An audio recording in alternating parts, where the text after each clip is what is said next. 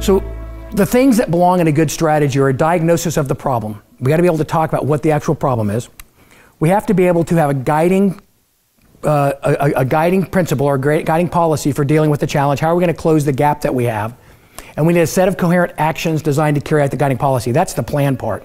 But having a plan that we don't have ties to the policy or the rules of the game that we're doing to close the gap that we've identified, the gap between our ability to execute and where we need to in order to achieve the strategy, that stuff has to be pretty clear. And that lack of connectivity, I think, is a problem. And when you have ambiguity, it's very, very hard to pivot until you get done, right? So I think the lack of clarity in the assumptions and the lack of connectedness of the work that we're doing makes it really hard for organizations to pivot. I think this connectedness, this clarity becomes more and more important as we have to move faster and faster, particularly when projects start to compete for shared resource with each other.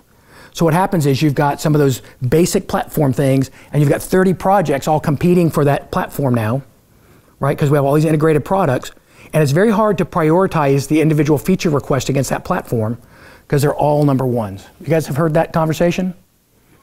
So we almost have to start to, how do we start to prioritize at a higher level? And this is a fallback from fire and forget and get my thing started because it won't get killed. So we have to get all those projects into the pipe on day one. So that's like a broken part of the process. And if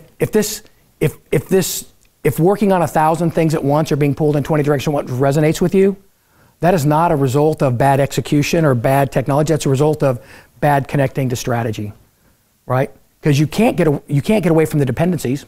Because you got to solve the problems you got to solve. This digital interactive stuff is stuff that has to happen, right? So how do we going to solve that problem? I